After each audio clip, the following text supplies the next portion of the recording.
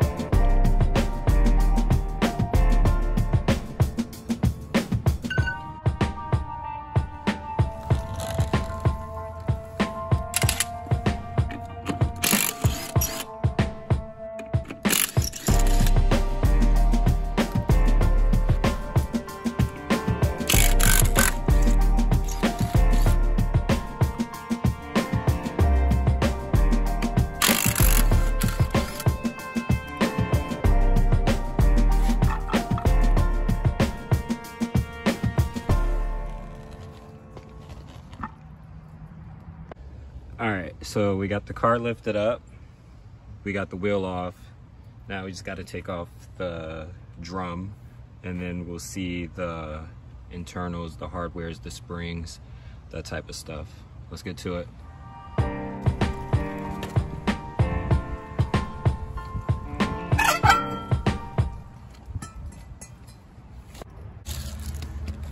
We're gonna go ahead and the new shoes. As you can tell, it's a big difference. Now, these are size specific, so you have to be careful when you're putting them on.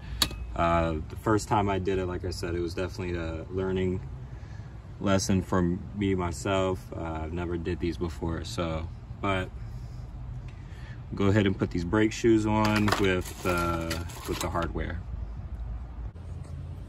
I guess also that I should mention, if you've never done anything before and you're just going into it, doing it, when you disassemble it, just try your best to remember how you taken it apart. It's going to help a bunch as far as putting it back together if you really don't know. That's where I'm at, so that's what I'm practicing. Oh yeah, just thought I should mention, you do need spring tools, or else you will be trying to, I don't know, I guess use like needle nose pliers or something like that to pull those springs.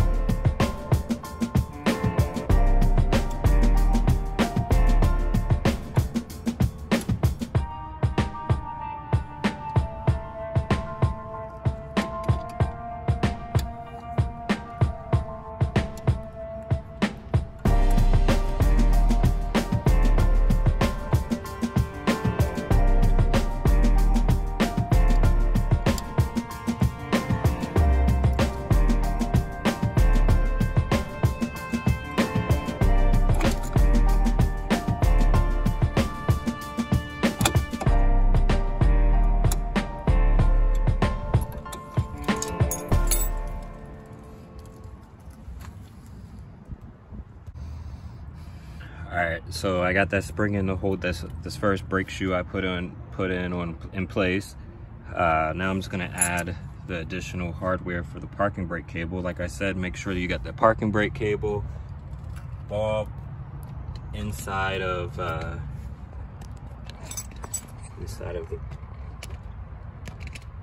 right there. If not, you're just gonna have to redo the whole process again.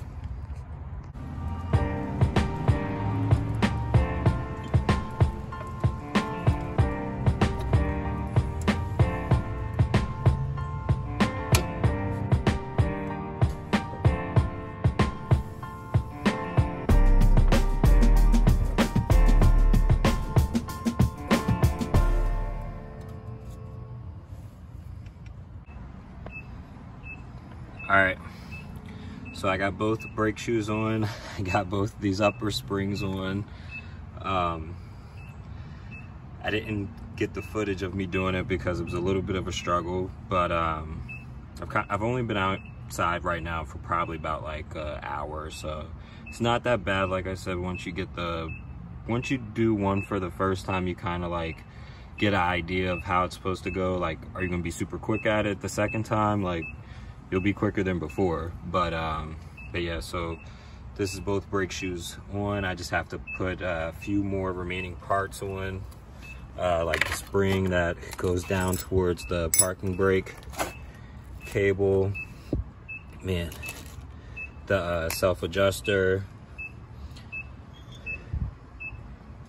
Before you put this spring on though, put the self-adjuster on, because if not, the spring's gonna be so tight you're gonna have to redo the whole thing again. Let's get to it.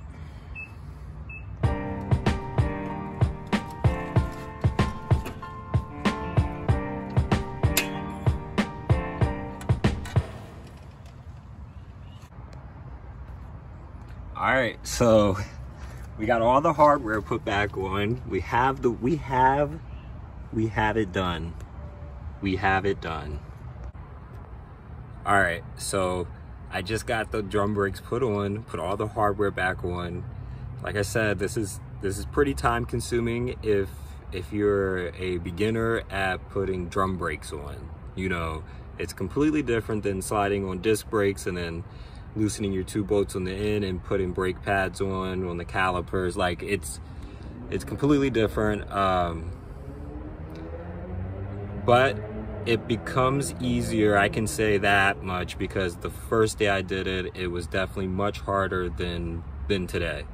And that was because I didn't know what I was doing at all. And today, you know, going into it, I still have an idea, but you know, it's on there, it's working properly. I just have to adjust the self-adjuster down there, and then slide the drum onto the brake shoe. So let me do that, and then go in the car, put the emergency brake back on, make sure it's, you know, nice and tight, not too tight, but nice and tight.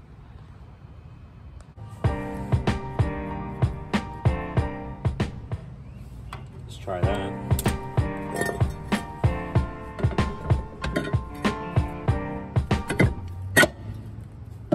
All right, that's it right there.